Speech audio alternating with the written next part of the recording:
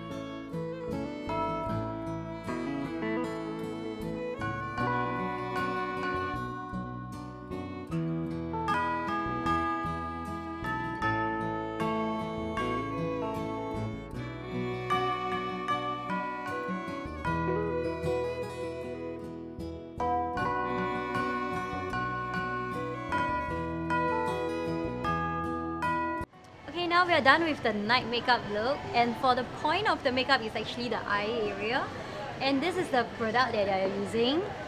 This is the teardrop powder, which I call the magic powder. Christmas is always so magical. How can you laugh out like something so shimmery? And another one must-have product, I have this. This is so good. You have to buy this. It's teardrop liner. And for the eyeshadow, it's Dear My Blooming Eyes in BR402. Can use for everyday look because it's brown, super nice and easy to use.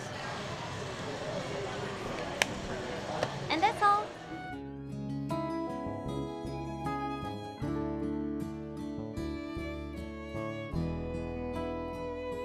Hi, and now we have completed the night look. So how do I look? As compared to her look, does it look alike?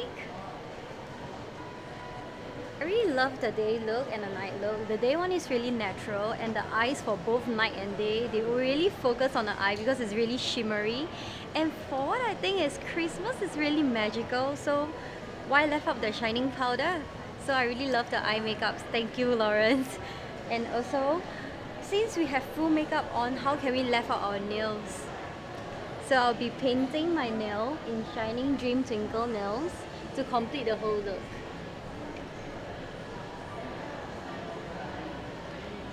So stay tuned!